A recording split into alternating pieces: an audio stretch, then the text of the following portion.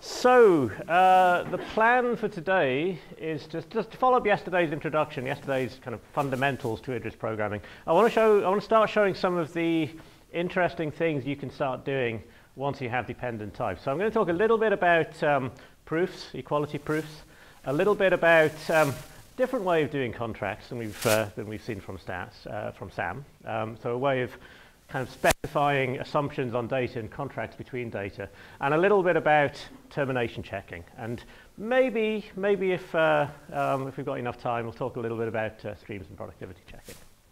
So first thing I want to do, just like yesterday, I got loads of interesting questions written down, so I want to send the notepad around and we'll do the same thing. Please write down your name, something you got from the lecture, and a question you'd like me to answer in the next lecture. So I'll just start it here. And some of the things people asked yesterday, I'm going to start with just by, I can't answer every question. What I'll try to do though is I've written them all down. I'll make a few notes and I'll put them online somewhere for most of them.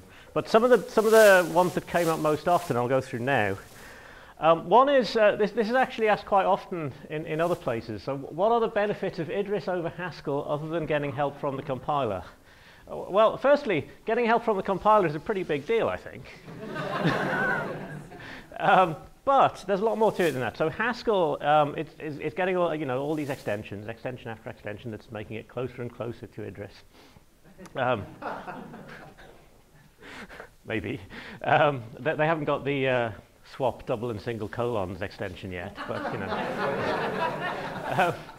the point being, though, that there are a lot of extensions, and it's not really, Haskell's not really one language anymore. It's lots of different languages depending on the extensions you get. And I think it's a good thing to strive for. Simplicity is a good thing to strive for. Everything gets very complicated eventually, so systems always get complicated, and it's good to try to find the essential complexity in the system and see if we can get all of these type system features into something a lot more sort of try to condense everything into just one consistent system. So that's really the benefit of Idris for me, is that you only have the type level language and the term level language, and they are the same language. Whereas in Haskell, you have the two separate languages, and it's almost necessarily so because of the way Haskell has evolved.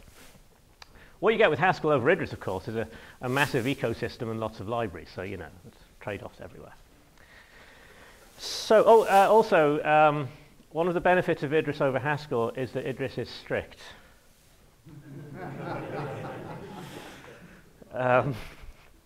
So another question that was asked, is there a standard library? Can I contribute to library? So there is a GitHub repository. If you go to the Idris Lang organization on GitHub, there's a repository called Idris Dev. And inside that, there is a prelude. There's a couple of packages. So there's a base package that contains lots of useful features, some of which we'll see today. And the place where you would typically contribute to, there's a package called contrib, which is basically for things that people think might be useful, that might eventually become part of the base libraries. And by all means, send libraries for including in the contrib libraries. It would be fantastic to have them because we need a bigger ecosystem. If we want people to use Idris for anything a bit bigger, we need more libraries. So that's the place to look. Have dependent types ever helped you catch a serious bug? This is a fantastic question.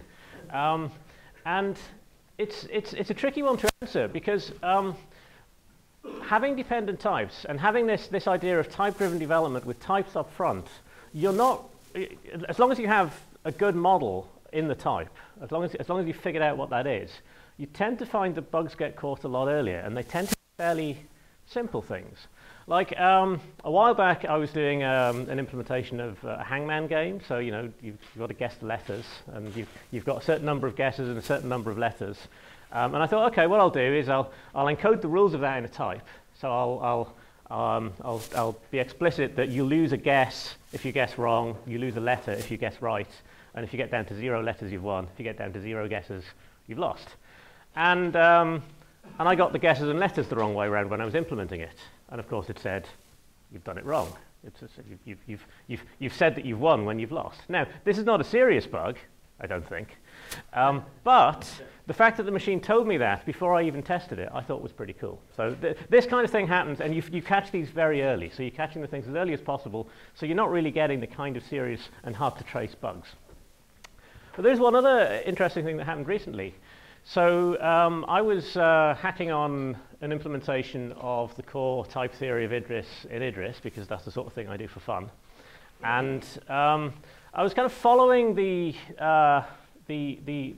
current Idris type checker that's implemented in Haskell, just following the rules. And I put a few invariants in the types just to make sure I was getting naming right in particular. So getting variable names right in the representation is typically one of the things that goes wrong most often when implementing a language.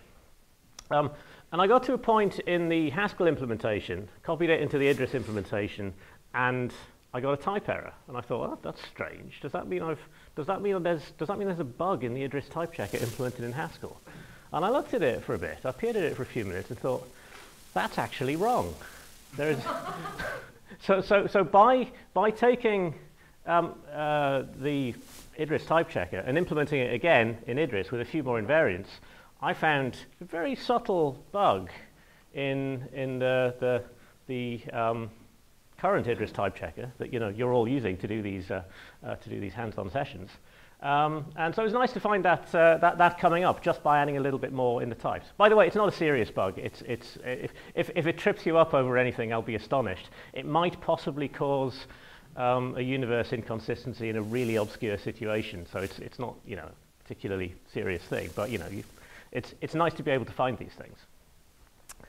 Are there rules about names? So we're getting into sort of more low-level questions now. So I wasn't explicit about this yesterday. So remember I mentioned that if you have a lowercase, a name beginning with a lowercase letter and a type, then that is implicitly bound. So that's the only rule about names that there is. Everything else is convention.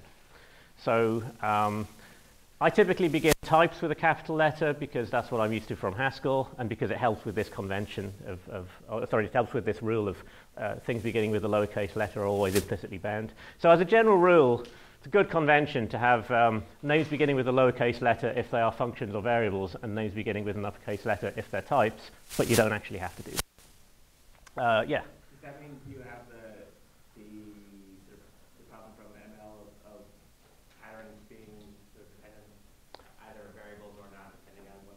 So it's the same rule for patterns, that if it begins with a lowercase letter, then it's implicitly bound. So this whole thing about implicit binding of names goes for patterns and types in just the same way. Yeah. What's the most important feature missing from Idris? I think a good runtime system.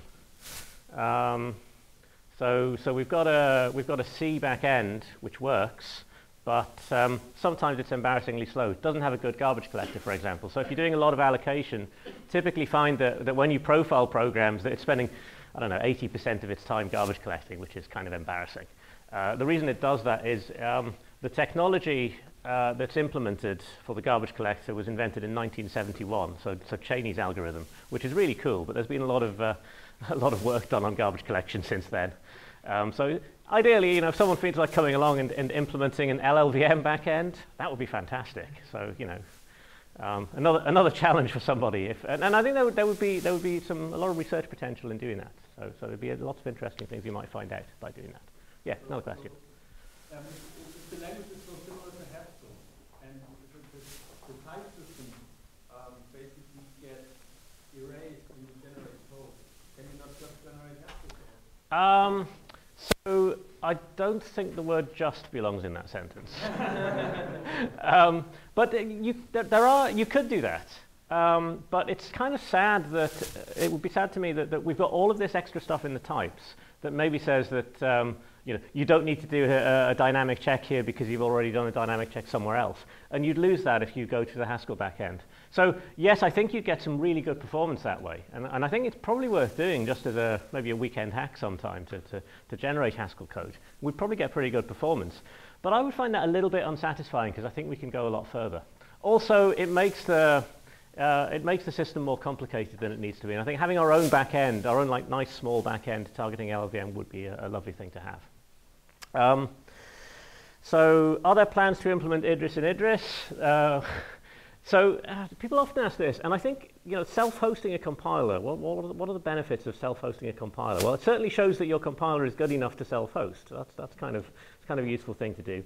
Also, it means you have to do all the things you need to do to make a meaningfully sized system in your language. So it is worth it from that point of view. So you need to have things like parsers. You need good data structure libraries. So it's certainly worth doing. Also, it would be worth, there are, if you look at the issue tracker for Idris, there are a few things that are fairly, they're basically design mistakes that are quite deep problems, quite hard to fix. And a lot of them, it would be worth just taking this type-driven development approach to writing Idris itself and seeing if we can truly get the benefits of the type system in implementing Idris and see if these deeper problems go away. So that's a long way of saying, no, there are no plans, but it might happen. You never know just by accident, because if I have crazy hobbies like implementing the core type theory of Idris in Idris, who knows what's going to happen? But there's no concrete plans to do it, even if it would be a good idea. Anything fundamental about dependently typed languages that make it slower at runtime? Nothing fundamental, but you do have to do a bit of work to... sometimes you have things that appear in types that don't actually need to be there at runtime, but somehow still manage to creep into the program. So you might have... we'll maybe see some more examples of this today, that might have some predicate on a value that is needed to show that another value has a particular form. And so you kind of have two bits of the program that are computationally fulfilling the same role, but you only need one of them. So you need to do a bit of work to erase unnecessary data, but once you've done that, you're essentially down to untyped lambda calculus, and you can use all the same techniques that have been known for and developed for a long time. So nothing fundamental, but you do need to do a little bit of additional work to get it working. Now we're on to the slightly silly questions. Why do you have a PHP backend? Would you believe it was for a bet? I was at a conference a couple of years ago, and someone said to, do you know Thomas Petrusek, an F# hacker? Someone said to him, if you stand up and say, I love PHP, I will buy you a pint. And he refused to do that. And I just casually said, well, I have been thinking about hacking out a PHP backend for Idris, and instantly people just handed me beer tokens. So right, I have to do it now. Also, it's kind of fun. It's kind of cool to be able to do this sort of thing. And it's like 150 lines of Haskell to do the PHP backend. It's really quite pleasing that it's that small. And it has served a really useful purpose, believe it or not, which is that people are interested in doing code generators for different systems, particularly Java, JVM, or .NET. And someone even wrote --codegen Java rocks, I can do Idris at work now. And the people who do this, they look at the PHP backend as a starting point because it's small and comprehensible. So it has, against all reasonable expectations, been quite a valuable thing to have. So the last question I'll do is, this came up a few times, can I have a book? Well, let's find out. So what I'm going to do is sort of shuffle these around a bit. I need someone to pick a random number. Does anyone have a cryptographically secure random number generator? Or even, sorry? 0. That doesn't help me. I can't count down as far as 0. There's about, there must be about 50. But I don't think you're equally likely to select something once you pick something divisible. Well, I'm just casually shuffling them here. You give me a number between 1 and about 20, and I'll count down from the top. Okay. And then I'll stop shuffling when you give me the number. 10. Right, hang on. Start from there. 1, 2, 3, 4, 5, 6, 7, 8, 9.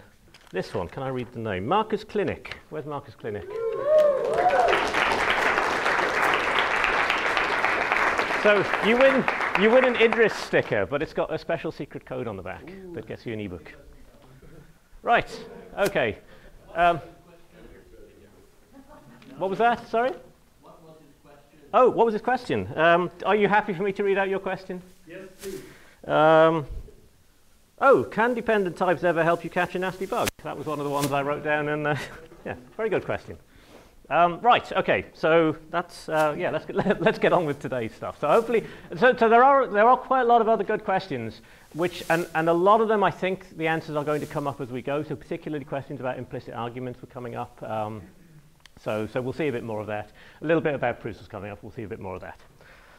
Okay. So type-driven development. Here's an analogy for type-driven development. So this is a photo from my new favourite pub in Durham City in the north of England. It has a communal jigsaw, as all good pubs should have, and it's right next to the station. So basically, that's where you meet people off the train, and if they're not there yet, you start doing the jigsaw. So you've got a specification. So here's the specification. Here's the partial implementation. So satisfying that specification, and so you've got, this is like your types. These are your holes. We're filling in the holes according to that specification. As you start making progress, so here we've got. So this is site. Well, yeah. You can see the train. So you can see the interesting part of the picture has appeared now. So it's like when you're writing a program, what happens? You sort of code the happy path of the program. You say, right, well, if no one makes any mistakes, or if this case doesn't happen, then the program works. Fine, we're finished now. So here, this jigsaw's finished because we've done the interesting bit of the jigsaw. We can now see the picture of the train, and that's lovely. Well, not really. It's now a partial. It's a partially completed jigsaw. There is more to do here, even though we can see the nice, interesting bit. So when we're writing programs, we really need to think about not only the happy path, not only the interesting bit of the program, but what could possibly go wrong. And I think it would be nice if our languages could tell us more about what could possibly go wrong. So there are flags in Haskell and tools for Haskell and other languages too that will tell you if you're missing cases in pattern matches, and maybe they're quite sophisticated analyses to do some control flow analysis to see if there's anything particular you've missed. But if you have a more precise type system, you can get a lot of that information just by type checking. So you remember zip yesterday? We looked at zip.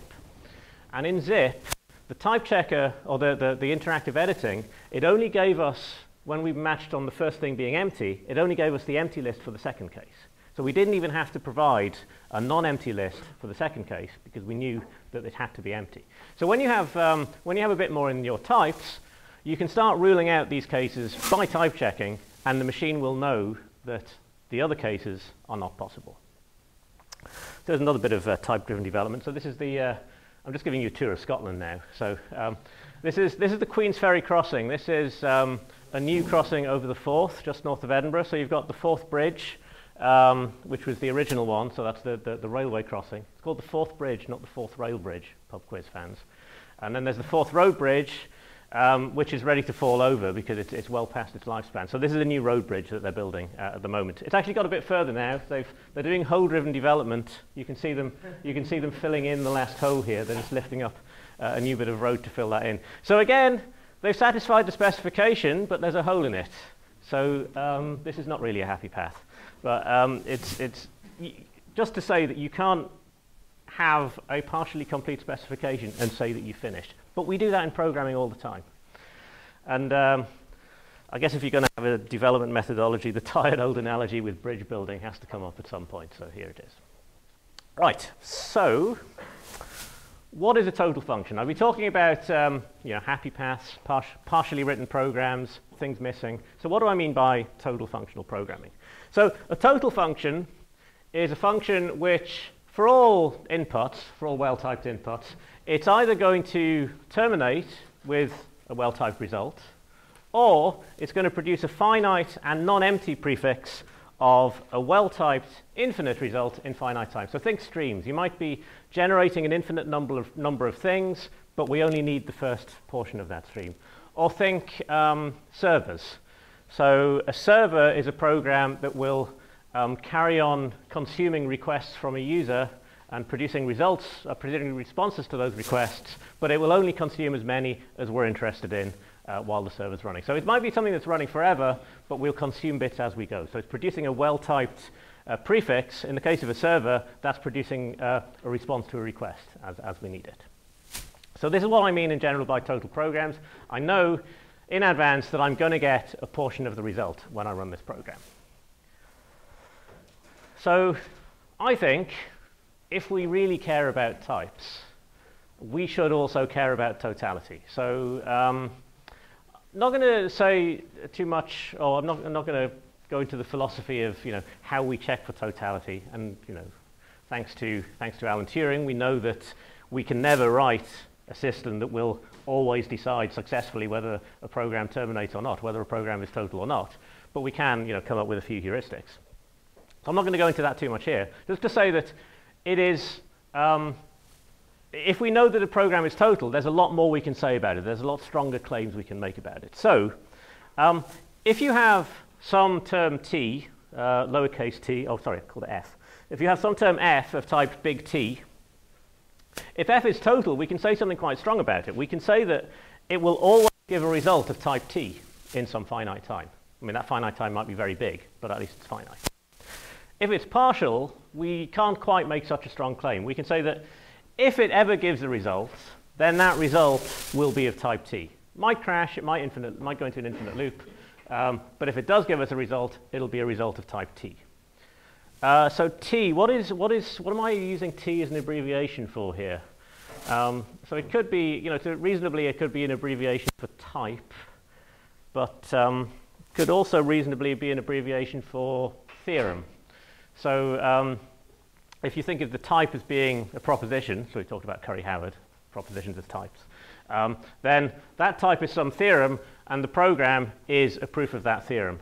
And you wouldn't be very happy with a proof of a theorem where someone said, well, x is true because x is true. And that would be like a recursive program, an infinite loop that's trying to prove your theorem. That would be a strange thing to have. It'd be like, I don't know, some kind of meaningless phrase like Brexit means Brexit or something like that. So we don't want to do that. So if you're thinking about proofs, if you want to state things about your program and truly consider them proofs, they really need to be total. And whether the totality of that program is checked by a machine or there is some external argument about it, you at least need some kind of justification that it's total. So this is why I talk about programs being total doesn't necessarily tell you about how long they're going to run. So this is sometimes an argument people make about why it's not really that to think about totality checking. I think when you're looking at proofs, when you're making statements about programs, the programs that you want to be total are actually the ones that you're never going to run. So these things might take a really long time, given some inputs, to compute the proof object. But it doesn't matter. You're never going to run it. You know that it's going to produce the right answer eventually, so you don't bother running it. So if a program is kind of being a proof, that's fine. If it's a program that you're going to run, maybe it's less fine. Okay, so just to say a little bit about how Idris checks for totality, and then we'll go on to a few examples of proofs and so on. So it's looking for firstly coverage. So we saw this yesterday with zip. Check whether the patterns you have cover all the possible well-typed inputs. So ruling out the ones that aren't typed, making sure that all the ones that are well-typed are still covered. Also looking for termination. So termination would be that there is an argument which decreases to some base case no matter what the inputs are. So there's a principle called the size change principle for program termination. So it's a very nice paper from Popple 2001, which is basically what's implemented in Idris. It's looking for decreasing paths through the program. Alternatively, productivity. So productivity is making sure that a program always produces some prefix of a result. So whether we look for termination or productivity depends to a certain extent on the data types we're using. We'll see a little bit more about that. But these are the ways Idris looks at programs to decide whether it considers them total. Right. So let's look at a few examples. Let's get to the hacking. So I'll start with some proofs, and remember we're now thinking about proofs of properties of values in a program. So here it's important that these things end up being total. So Idris does, by default, it doesn't report an error if a function isn't total. It's quite happy to let you do that, but it always checks. You can add flags to say, I need this to be total, or we can add a flag at the top of the file that changes that default and says, okay, it's now important in this file that everything is total, and report an error if it's not. So I'll add that flag here. Now, first thing I'm going to do is probably the smallest property that we might care about a program is showing that two numbers are definitely equal. So this data type, so we've seen data types of this form where we've got a type constructor that it builds the type from some value. So we saw this with vectors yesterday, where the length of the vector was appearing in the type. Here we're trying to show that two natural numbers are equal, so we have the two natural numbers appearing in the type. So we can talk about, is 4 equal to 5, for example. We could write the type 4 equals 5. We're not going to be able to, well, hopefully if we get this right, we're not going to be able to produce a value of type 4 equals 5, but at least we can write it in the type. And then this data constructor says, given some number, that number is equal to itself.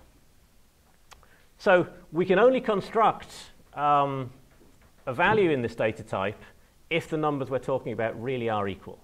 So there's no way I could write something of type, no way I could use samenat to make something of type eqnat 4.5, but there is a way I could use samenat to make something of type eqnat 4.4.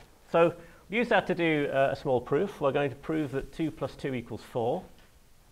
So this type here basically says, as a proposition, 2 plus 2 equals 4. And we're going to write a program which is a proof object that verifies to the machine that 2 plus 2 equals 4. So how do we do that? Well, the only thing we have available is samenat, and the number, well, the number that we're actually let's not do it that way. If I check the type of the whole here, we'll see something slightly interesting. I think it's slightly interesting. We'll see that rather than trying to show that 2 plus 2 equals 4, we'll see that what Idris wants us to do is show that 4 equals 4. So the way type checking works, sort of conceptually, you can think of this just conceptually, is that the type checker will reduce any expression it sees to normal form. So if it sees 2 plus 2, it will reduce that to 4.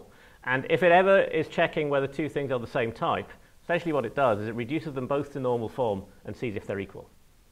That's not quite what it does in practice, because that would be a bit slow if that was what we were really doing, but conceptually that's just what you need to think about. So that means that the type we see here is not eqnat 2 plus 2 4, but eqnat 4 4. So what do we have to make a proof that 4 equals 4? We've got samenat, we'll give it 4, and then we're done. So there we go. And it loaded successfully, so it's fine. And this has to be total because we've said it has to be total. So we could try doing something like, just to show what goes wrong, let's see if we can prove that 2 plus 2 equals 5. Call it that. So if I try the same thing, so I'm trying to show that 4 equals 5, and if I don't know what number I put here, but let's put 4. And it says, no, you can't have that because, okay, maybe you can't read this, but it says type mismatch between eqnat num num and eqnat 4 5. So it can't resolve num to both 4 and 5. I could actually prove this by going into the infinite loop, and that would.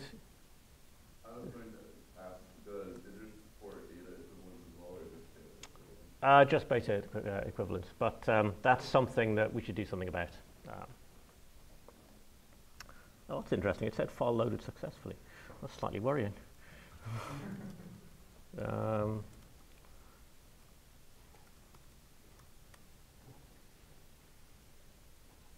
Oh, that's reassuring. It was. I think that's an issue with the atom mode actually. That it ignores the totality checking. Largely because if you're doing interactive editing, sometimes while you're writing a program, you're going through a state where the program is partial, and eventually you end up with a total program. So that's something that needs resolving. So if you load it into the REPL, it says small proof not equal is possibly not total due to the recursive path. It says possibly because it's sort of hedging its bets a bit because it's read about Alan Turing and the halting problem. So that gets past the type checker, but it doesn't get past the totality checker. So once you have proofs of things, you can start doing slightly more interesting reasoning. So let's say we have a proof that x equals y. We might want to make a proof that x plus 1 equals y plus 1. So that equality respects adding a successor. So let's try to do that proof. So remember, when you're doing proofs, they really are just functions. Wake up.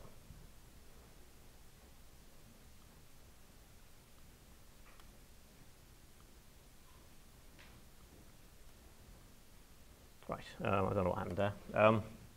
Okay, so when you're doing proofs, you are just writing functions from whatever the input is to whatever the output is. So just like when we were writing functions yesterday, we make the candidate definition, we do pattern matching on the inputs as appropriate, and see what we need to do next. So if you look at successor RHS type now, we'll see that, well, x1 is of type equal xy, just as we expect. But if I pattern match on x, we'll refine. Well, we'll learn a bit more about what x is. So if we do pattern matching on x, we'll only get the one possibility, that it's same nat and some number.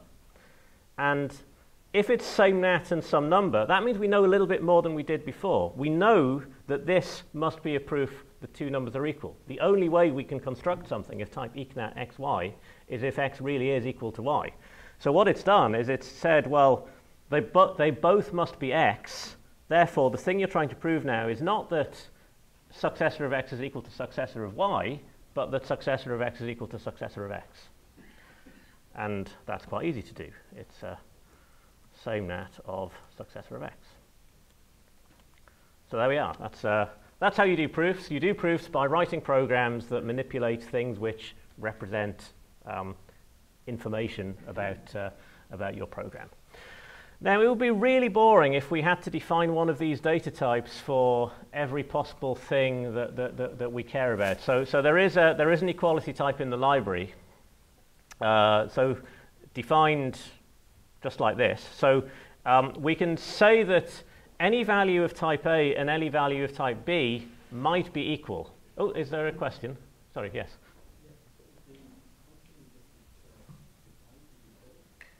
Is it?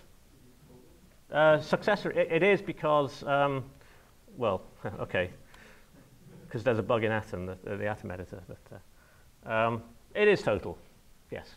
So because it didn't complete. I can even ask. So it's sometimes worth checking at the REPL.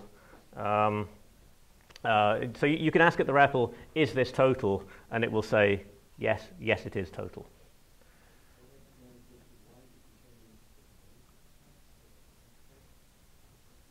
Which one? What's the concern? But if x isn't equal to y, I can't even provide this thing an input. So I will never be able to provide an input to this function where x isn't equal to y, because there is. I will never be able to provide a canonical input to this function at runtime that x is not equal to y, because the only way of making something of type equal xy is if x and y really are the same thing. So. Therefore, it's total, because there's only, remember the definition of total? All well-typed inputs. So your 4 equals 5, your same nat that produces you a 4 equals 5, not a well-typed input. Okay, so we've got a generic equality type that does essentially the same thing, but for any possible types. And slightly more interestingly, rather than just being that any value of type A could equal any value of type A, we can propose equalities between value of type A and a value of type B. So I can write, 0 equals true as a type, or some string hello world equals 42 as a type. I will never be able to produce a proof of that, but I can at least propose equalities between different types. This turns out to be quite useful when you're working with dependent data types, where where the indices of that data type might be equal, but not necessarily. So just to do the same thing, proving that 2 plus 2 equals 4, I'm actually trying to show that 4 equals 4, and I'll just do a search for this one. So 2 plus 2 equals 4 is the proof of that is REFL. So that's equality proofs. Yeah, question? So why did we, for the small proof Q, we had to say same nat 4, but now we only need to say Because I made the number an explicit argument of sameness, but the x is not an explicit argument of REFL. So I could make this implicit, because it's a lowercase name in the type, so that's fine, and then just get rid of all of these, and that would be fine. So it's just about I used an explicit argument just because you can then see exactly what's going on, but it doesn't have to be an explicit argument. Right. So equality proofs, we'll see them in action in a moment. But before we see them in action, I want to show inequality proofs. So we also have an empty type. So void is a type with no values. If you ever have, if a value of type void ever shows up at runtime, something has gone wrong. And it should be, at least in theory, if the implementation is correct and the language is sound, it should be that if you have a value of type void and the machine thinks it's total, then you have a bug. It is actually possible to produce values of write total functions to produce a value of type void in Idris at the moment, but it's really, really hard to trip the appropriate bugs to do that. I'm not going to issue that as a challenge. It's very, very hard to do it by accident, I think. But anyway. So the idea of producing something, how do you produce something? How do you write a function that produces something of the empty type? Well, this function not true says that if I happen to have in my hands a proof that 4 equals 5, then something weird has happened. Therefore, I can use that to produce a value of the empty type. So 2 plus 2 equals 5 should be an uninhabited type. And if I have an uninhabited type, I can make another uninhabited type. Now, I'll never be able to get one of these at runtime. If I do, something's gone badly wrong. And this is simply to say that you know, it's an impossibility to have something of type 2 plus 2 equals 5. So how do we do that? So what I'm going to do, as usual, is I'm going to make a candidate definition. It's a function, so you know this is the input type to the function. 2 plus 2 equals 5. This is the output type.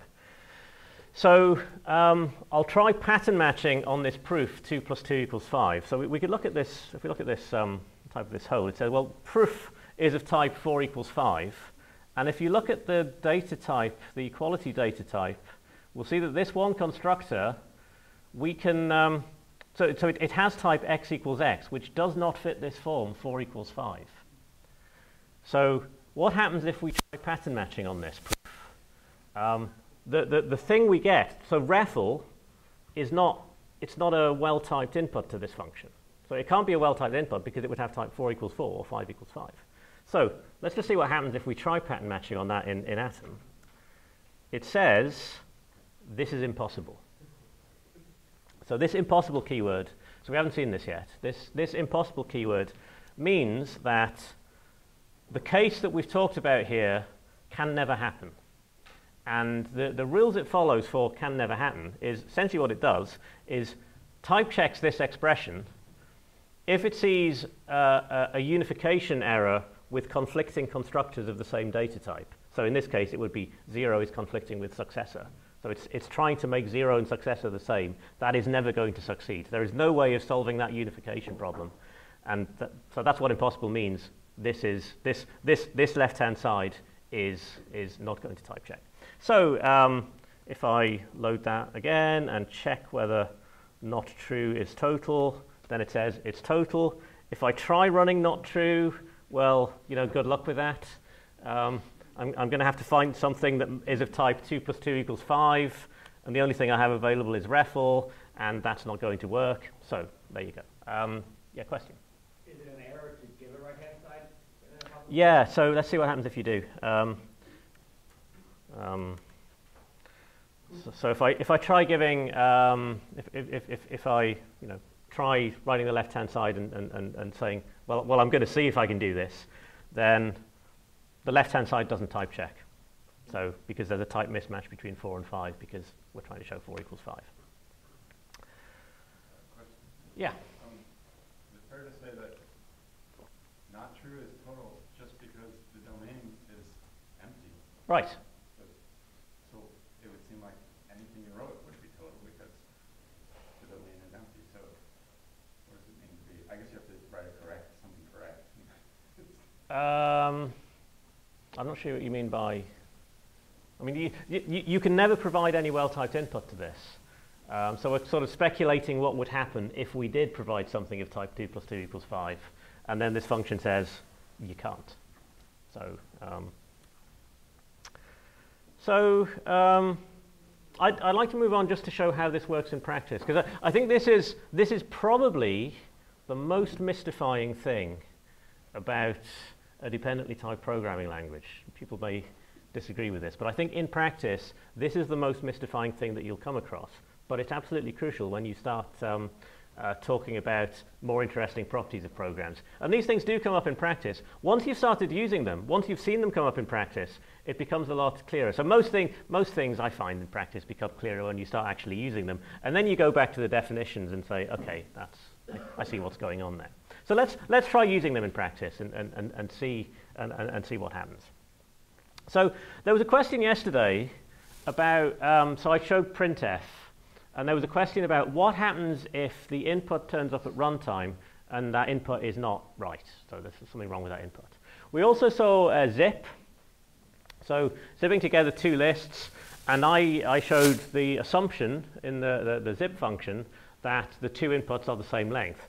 Now, let's imagine that we've been contracted to produce an exciting new application that sticks two lists together given user input. So, the user will type in one list, then they'll type in another list, and then we'll assume that they're the same length and stick them together. Well, users aren't noted for their ability to write input correctly every time.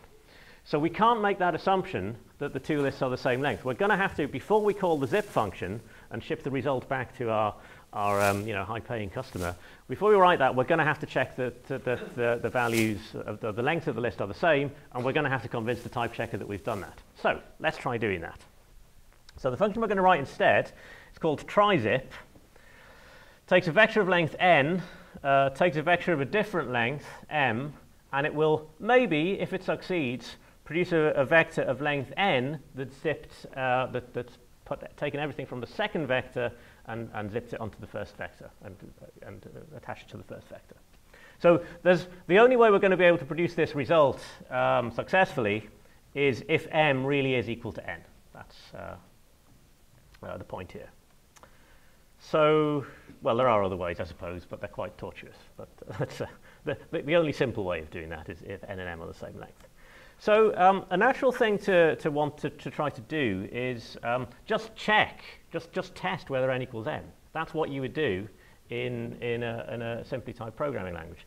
If we want to use n and m, so remember implicit arguments. So these arguments here, n, m, a, and b, they are all legitimate arguments to this function. We've just left them implicit. So if I check the type of this whole, we'll see that we do have n and m there.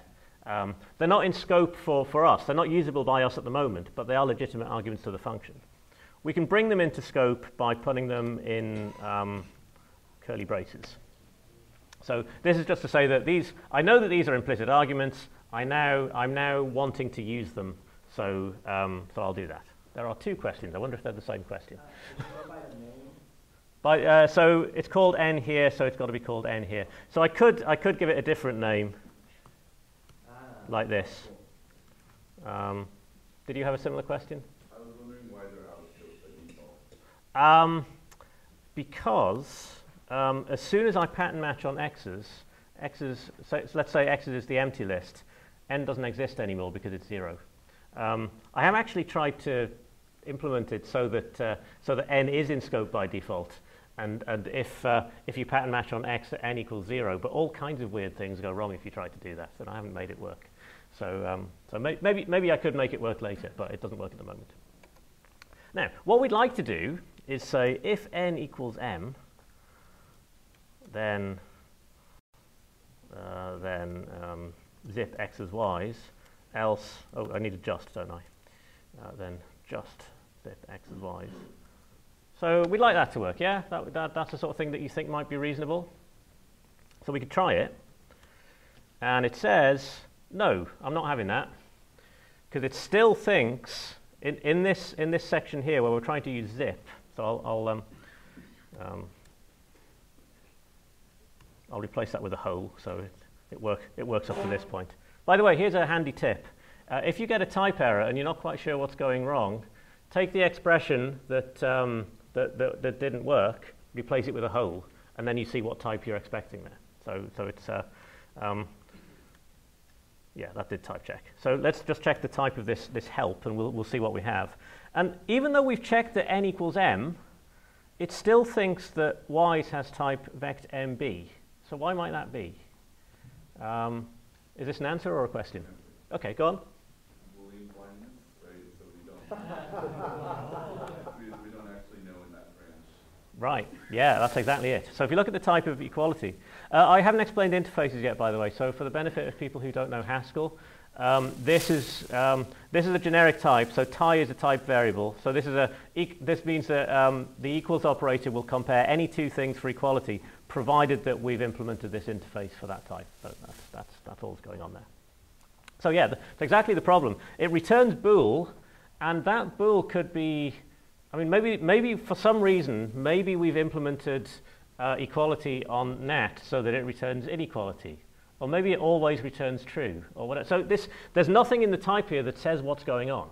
So the machine just has to assume nothing about what's happened to m. So we're going to need to do something a little bit cleverer. We're going to need to not check for equality and return a Boolean, but check for equality, and if they're equal, actually return a proof that they're equal. If there's a proof that they're equal, we can start doing something useful. And so we can start reasoning about it and actually change that m to an n.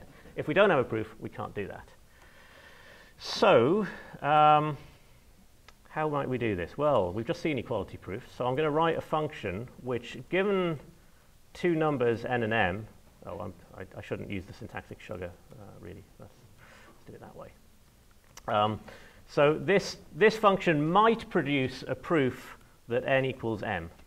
And this is where it starts to get important that these things are total, because we don't want it to just produce any old thing. We just want it to produce any old proof. It needs to be an actual proof that n equals m. And we'll just go through that by pattern matching on n and m. So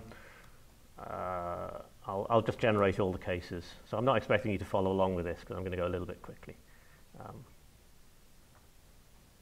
Actually, I'll tell you what I'll do. Instead of that, I'll before I write that function, I'll show you how to use it. So how would we use it? So instead of using if then else to check whether n equals m, we're going to use check eqnat to maybe produce a proof that m equals n.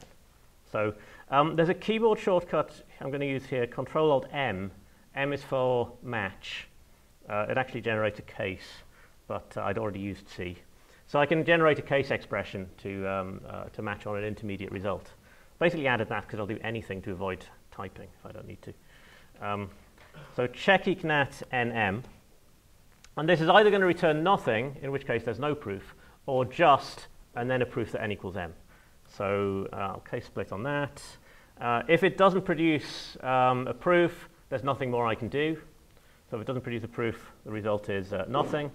If it does produce a proof, well, let's look at the type now of. So this is where we had the then branch before, and it went wrong because we didn't have we couldn't say anything about n and m.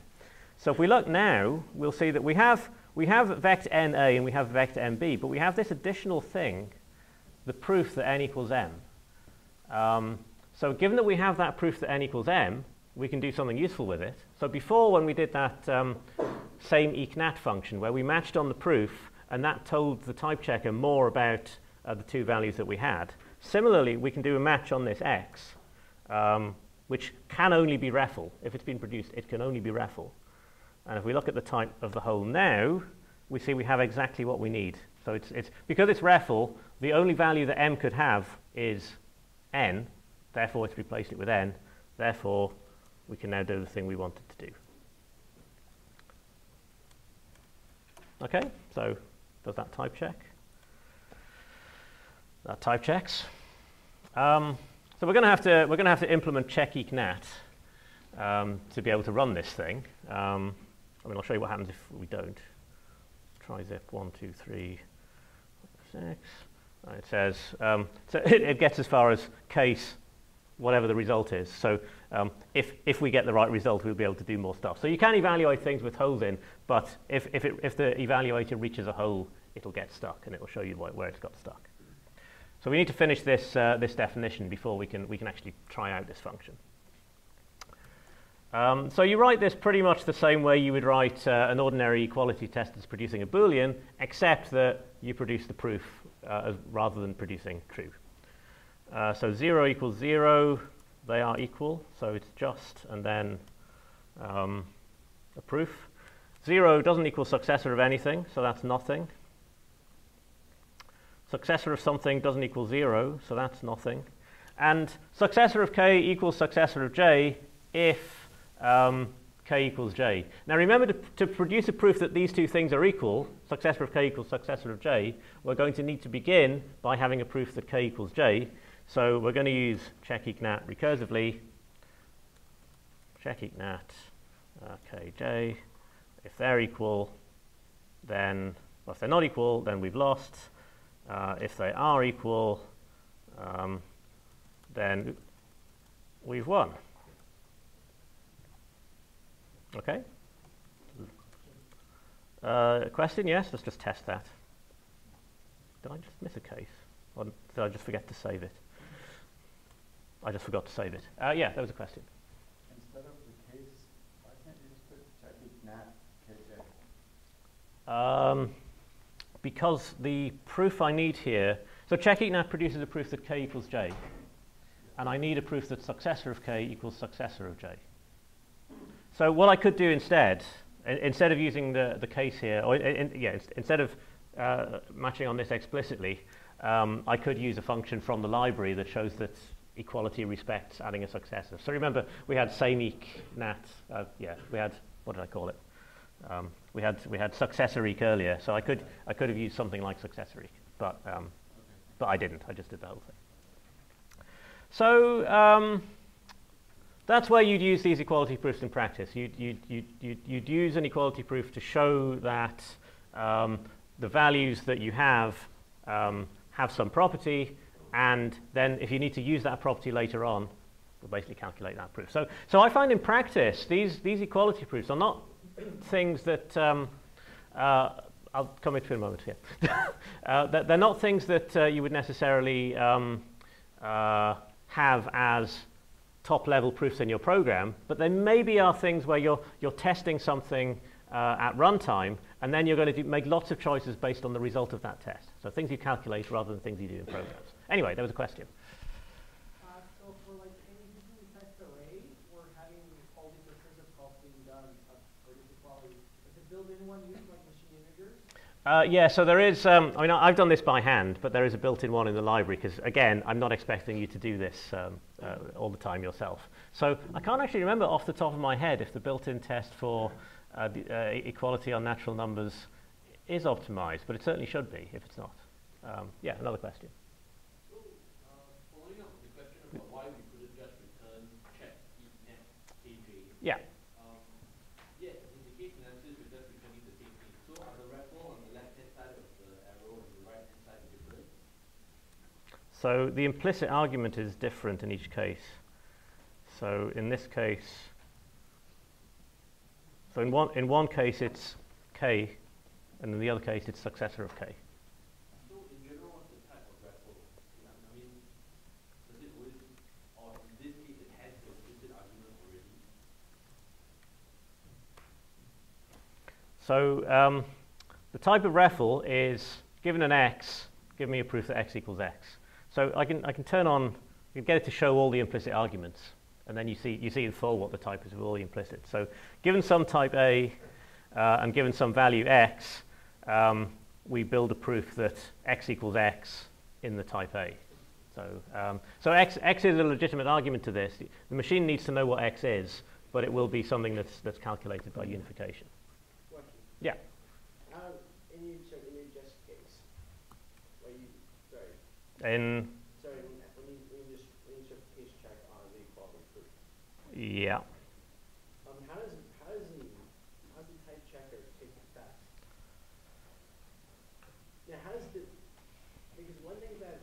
thing that the case analysis would do is introduce a type of, is introduce a term of, I can't quite form the question, but. So how does type checking of case work? No, Is that a summary, or is that a bit not no, quite what you're that's asking? fine. It's how does it use a proof graph? So how does it use this REFL, in particular? Yeah. So let's just stick this hole back in and check the type of foo. So if so pattern matching using a case as an intermediate expression there's nothing really special going on here. It's looking at the possible values of this intermediate expression. So if I were to write this as a top-level function, like I could write this as a top-level function where the input is of type k equals j, or sorry, maybe k equals j.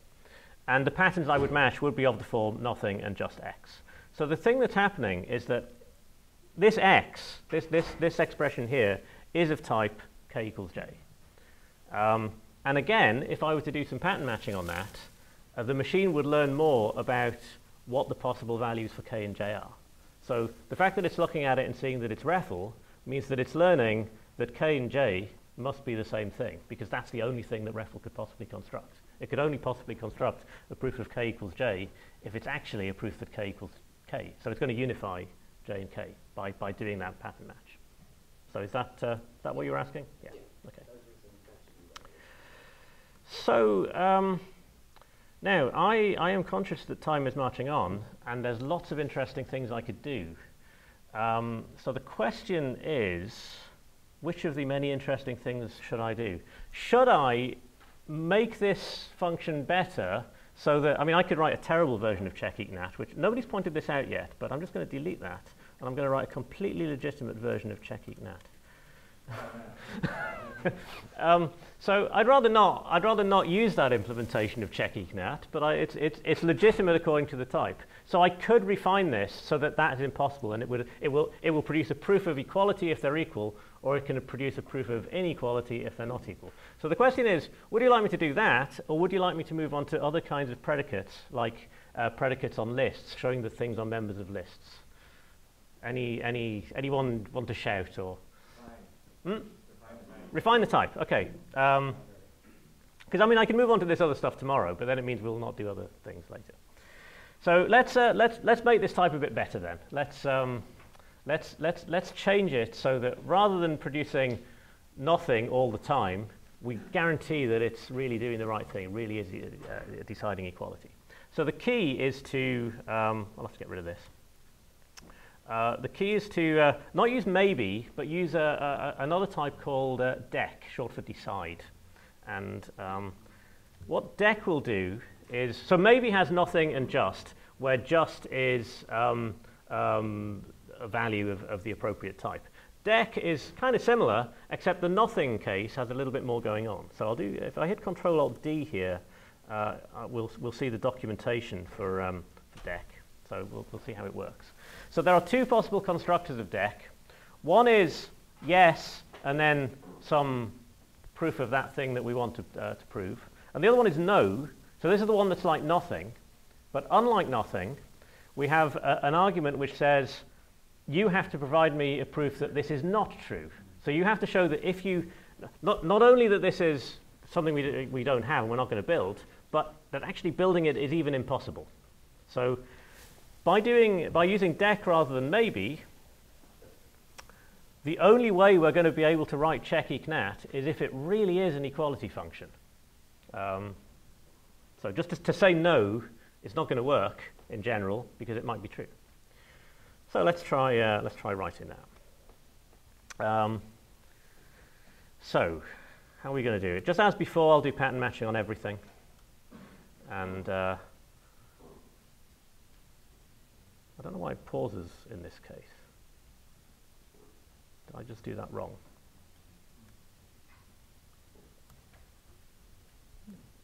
Yikes.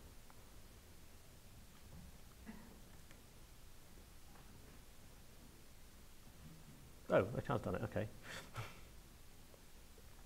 Right, so we've got all the cases as before. I'll do the easy cases where it's true. So the easy cases are going to be exactly the same as we had with just, because yes is basically just. Okay, that reasonable. So this is true. In fact, because we've given it a precise type, I think I can do proof search here and get the answer I'm expecting. Yeah, I can. So this is a bit trickier. The answer is no, but I have to show that 0 equals successor is void. This case is also no, and again I have to show that successor equals 0 is void. So I'll just leave holes for the hard bits, basically. That's the way I like to work. When things get hard, leave a hole, come back to it later. And then this final case, we'll, just as before, we'll do check equnat kj, we'll do a k-split on the value, and so we had just and then some proof before, now we have yes and some proof. So this is going to be yes, and then this is going to be no. So we've got all of the yes cases work fine. The no cases we're going to have to think about. I can reinstate try-zip with.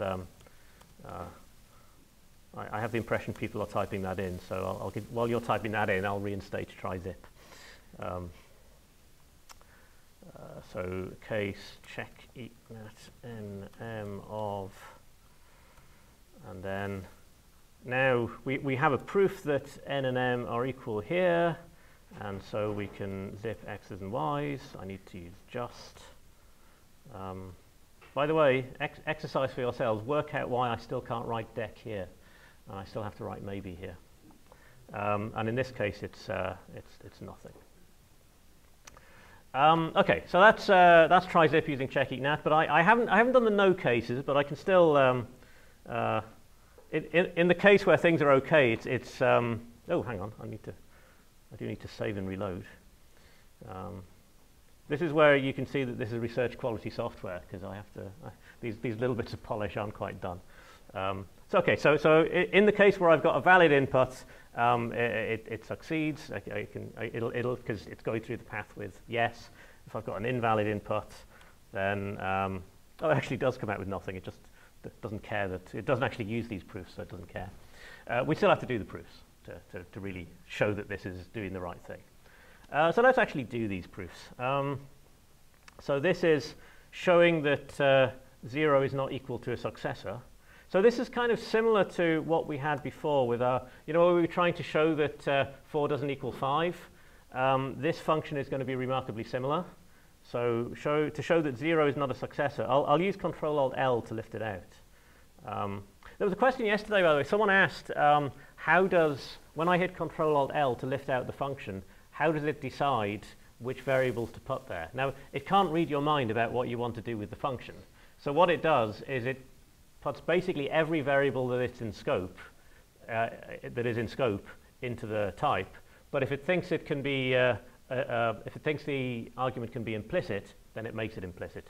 So here, k is in scope, but it's looked at it and said, well, k could easily be an implicit argument, so we'll leave it implicit.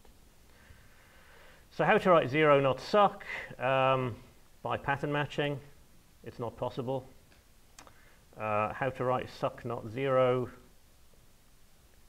Again, lift it out, add a definition, pattern match it. It's impossible. And the final case is the slightly more tricky one. I don't know what to call this. Successor fail. How about that? So this is a little bit trickier. So I've got a proof that k doesn't equal j, and I've got a proof that successor of k does equal successor of j. So these two things contradict each other. So somehow we need to use the fact that these two things contradict each other to produce an element of the empty type. Remember, that's what the empty type is for, is to say that something has gone wrong here. Something here doesn't make sense. I can prove that it doesn't make sense. By using these things, I can make an element of the empty type. So, this is getting very sluggish. I don't know why it's getting very sluggish. It's probably because there's a memory leak and it's starting to struggle. I know what I'll do. Actually, no, I won't do that because it's too close to the end of the lecture and it might go wrong. So if I look at the types now, so we'll see that we'll see that we've got some proof that successor of k equals successor of j. We've got this proof that k equals j implies void. So somehow I want to get out of this a proof that k equals j. I want to be able to, to get my result of type void, I need to get myself a proof that k equals j. And if I can get myself a proof that k equals j, I know that something has gone wrong. I can get myself a proof that k equals j by matching on this proof that successor of k equals successor of j, because that can only be true if the two things are equal. And at that point, the type checker knows enough to know that, that k and j must be equal. So I'll pattern match on this proof. And now if we have a look at the, so whenever you do any step, just look at the whole, see what's changed. It would be quite nice if it appeared automatically that it had changed. So now we have to show that given some proof that j equals j, we can get an element of the empty type. We're trying to get an element of the empty type. What's the proof that j equals j? REFL, all together now, yes. So, so we'll feed REFL to contra, and we're done. That was kind of mechanical, wasn't it? That was, you know, all of the things I did at each step there were kind of almost obvious. They were following a process. I mean, I don't like to use the word obvious, but we're kind of following a defined process. So I see the question. I'll come to you in a moment. The fact that we have a process means it would be lovely to do that process automatically. So enter Dr. Christensen, who I believe has implemented a decidable equality gadget. So this sort of thing can be automated if you want, but it's really good to know how it works. If you have anything that's automatic, knowing how it works is still really helpful. So there are two questions, so one at the back and then one here. So you asked about why, if you go down to this, you asked about why in the hit position of prices we kind of get, and I suppose the answer is VEC does not belong to prop. Well, it's not really about VEC being a proposition. It's more that if these, so what we'd have to do with DEC is we'd not only have to show that, like with maybe we can say that I don't know how to do this. And DEC is not saying I don't know how to do this, but it's saying this is not possible. And it kind of is possible to produce these vectors. There are other ways that we might be able to do it. They might not be particularly meaningful ways of doing it, but we could maybe do it. So if the length of m happens to be bigger than the length of n, it would actually be okay to do this because we'd pull out the first fragment of the vector. So it's being able to prove that this thing can't be done is a lot harder than proving that the things can't be equal. So it's more about that than what the type of vector itself is.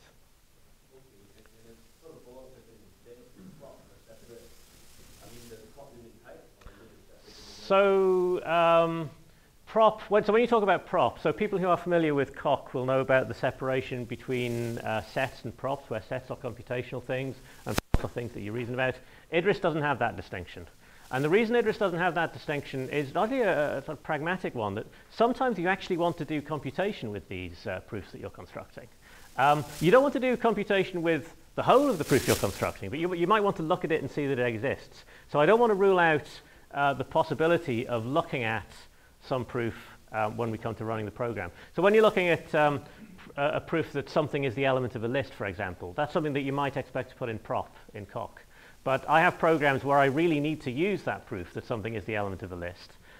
Essentially what you get is an index, a number. So it compiles down to a number.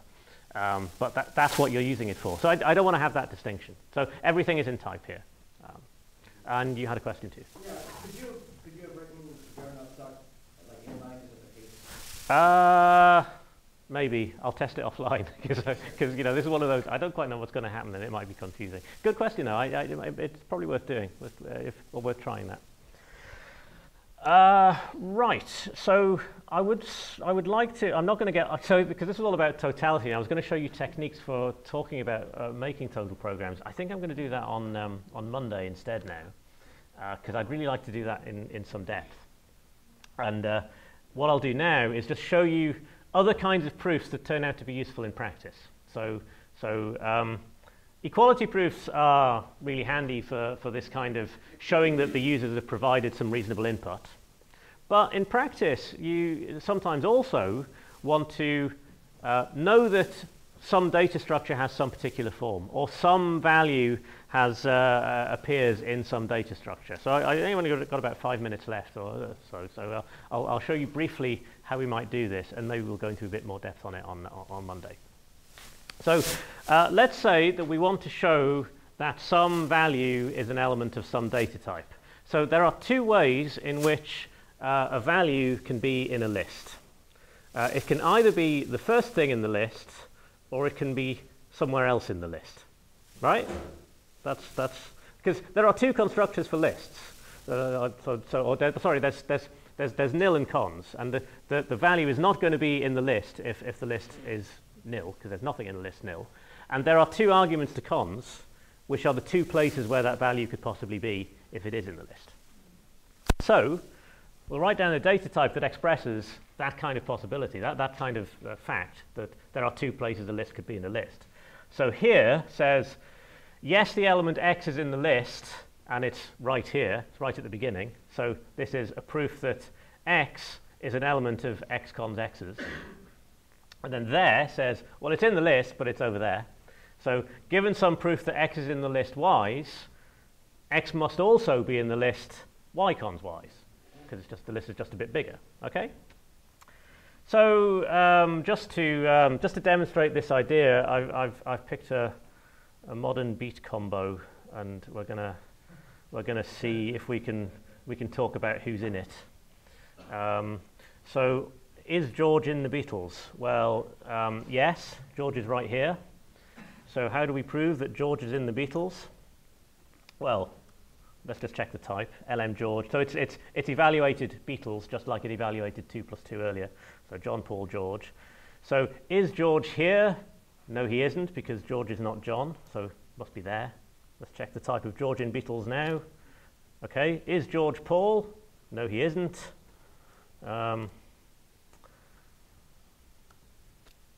Is George George? Yes, he is. So there you go. We have verified that George is in the Beatles. So what we could have done instead was just say to the machine, you tell me whether George is in the Beatles, because there's only one way of constructing this.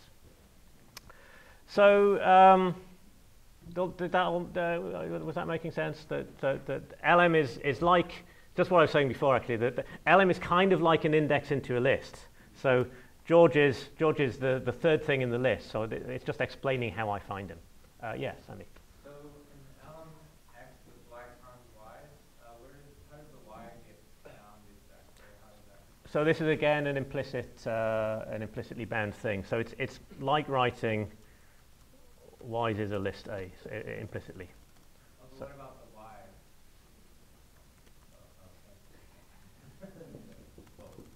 They begin with a lowercase letter. They're implicitly bound. So it's kind of like if I've written this and just say to the machine, you figure out what the types are. So I don't like typing if I can avoid it. Therefore, I don't like having to explain things to the machine that the machine could figure out for itself. That's kind of the whole premise of type-driven development, is that computers are useful machines that can do work. So let's make them do some work. Let's not explain things. Let's not patronize it. You know, let's not explain to the machine something that it can figure out for itself. Okay, so just as interesting is proving that Pete is not in the Beatles. So not, you haven't seen this yet, but not is just a function, and well, I'll show what it expands to. So if we check the type of this now, so Pete, John, Paul, George, Ringo implies void. So this says that if Pete is in the Beatles, then we have an element of the empty type. Yeah, because that would be ridiculous for Pete to be in the Beatles. So it happens to be a function. So I should give an argument here. When I added the skeleton definition, it didn't give the argument, because by default it doesn't expand them if you didn't write them explicitly. But so if I check the type of Pete not in Beatles now, we'll see. Okay, we have a proof that Pete is in the Beatles, and given that, we have to make an element of the empty type. So how might we go about this? Well, let's try case splitting on that proof. And well, it can't be here, So the proof can't be here because Pete is not the same as John. So it's only given us one possibility. It says it might be that Pete is later in the list. So let's look at the type again. Always look at the type of the whole. So now X is a proof that Pete is in the list Paul, George, Ringo. And again, if I k-split on X, could it be here? No, it couldn't, because Pete isn't Paul. Just keep going. Is Pete in George, Ringo? Again, is Pete George? No, he isn't. Is Pete Ringo? No, he isn't. So eventually we get to the end and says, is Pete in the empty list? Well, looking at the type of LM, do you see any way that we can build a proof that something is in the empty list? Something can only ever be in a list that's formed by X cons X's.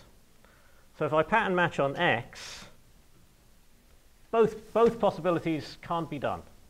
So it said, every possible way of constructing this makes no sense.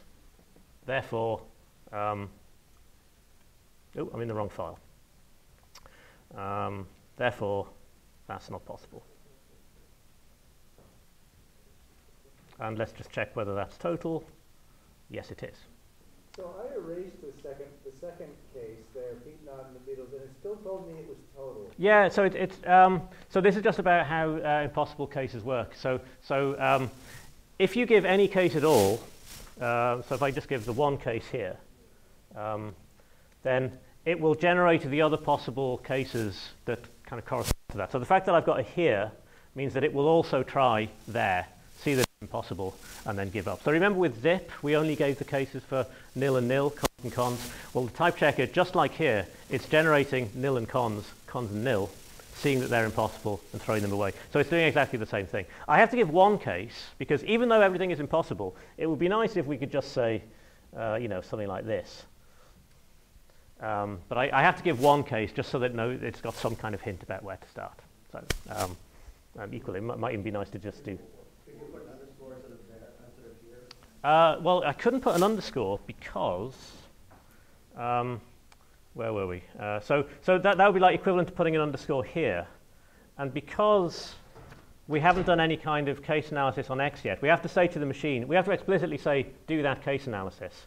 And then it will, Actually, I'm curious now. This might actually work.